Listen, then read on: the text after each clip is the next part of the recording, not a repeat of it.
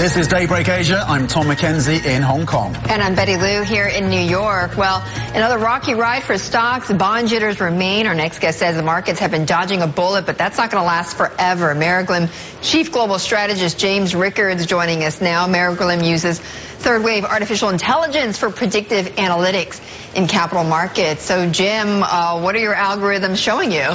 Well, I think what happened on Monday, we all know what happened in the stock market, but I really do think we dodged a bullet. This is a warning. That could have been a lot worse. Down 5%, 4.6%. Could have been a lot worse. But, so the stocks go down, lots of reasons for that. But then all of a sudden, this volatility goes up. Okay, you expect that. But then this Credit Suisse ETN, this inverse volatility note, the XIV, that starts crashing. That's on its way to zero. So then people who are holding that, they're losing money. So they start shorting the S&P to hedge their losses. Now, it kind of stopped there. It's like a forest fire that burned out, but it could have kept going. What if those notes have been concentrated in a hedge fund, and that hedge fund got in distress, and then their counterparties start pulling away? This is what happened with long-term capital in 1998. It's obviously what happened in 2008. But are you seeing echoes of 2008? I am. In the dynamics. It's not so much the exact price, but so many derivatives, so much opacity, so many what we call conditional correlations, things that are not normally correlated, but all of a sudden they become correlated under stress.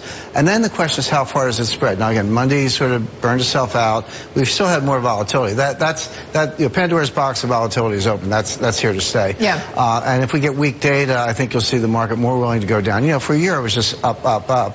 Which was abnormal. Right. The market was impervious to data, but they'll be more sensitive to data going forward. Jim, you've talked so much about gold, of course, and now people talk about gold as related to Bitcoin. Sure. The normal, or what you've traditionally seen is people jump into gold, right, as a safe haven, and now you've got other investors who say, no, jump into Bitcoin. I want to play for you. One comment from one of our guests earlier, runs this Bitcoin fund, or Phil Tilt Capital, and this is what he said about gold. I want to get your take on it. Sure.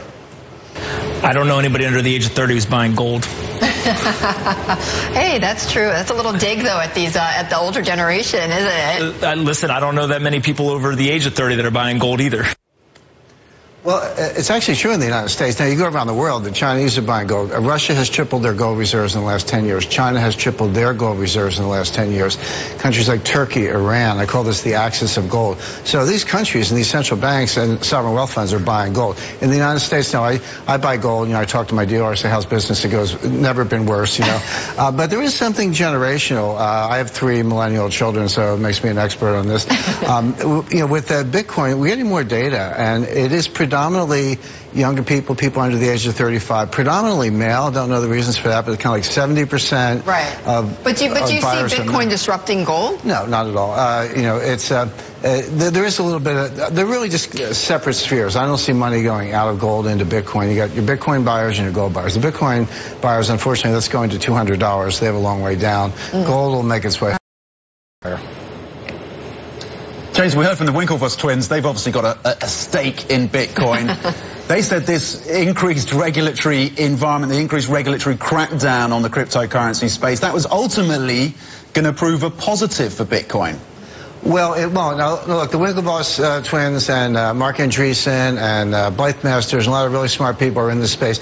The Winklevoss own Bitcoin, but they're not primarily buying and trading Bitcoin. What they're investing in is the blockchain technology, and I think the better word for it, distributed ledger technology. Although, interestingly, it looks like IBM and Intel are running away with that field. So I've been a big fan of blockchain. There are certain cryptos that don't depend on a criminal use case, which is the case for Bitcoin. They actually have utility in terms of more efficient payment systems. If you had to spend $60 to send $50 in Bitcoin, not a very attractive transaction. So Bitcoin is a dead end. It's kind of like you have different hominids, and Bitcoin's the Neanderthal, they'll die out. But some of these other coins may have a future. I'm not anti-coin. I'm definitely anti-Bitcoin, just because it's a waste of money. It's a dead end. So Bitcoin Cash maybe could be something you'd look at. I mean, that's got greater practical uses. It's got shorter transaction times, smaller fees. Yeah, a little bit better, but not close. So you have to compete with Visa. You have to compete with Visa, MasterCard, and PayPal. So show me a coin that's faster, easier, and less expensive than Visa, MasterCard, and PayPal. Then I'll pay attention to that. But there are a couple that have that potential, by the way, but not Ripple, not Ether, not Bitcoin Cash, not any of the ones you mentioned. The fans are talking about this Lightning Network. I mean, if you understand what what Lightning is. It's basically saying, let's take our transaction off the blockchain. A whole bunch of us will do all these transactions, and we'll net them out like a clearinghouse, and then we'll bring it to the blockchain. But once you go off that, once you go off the Bitcoin blockchain, you now have to trust the group you're in. Remember, Satoshi Nakamoto said this is a trustless system.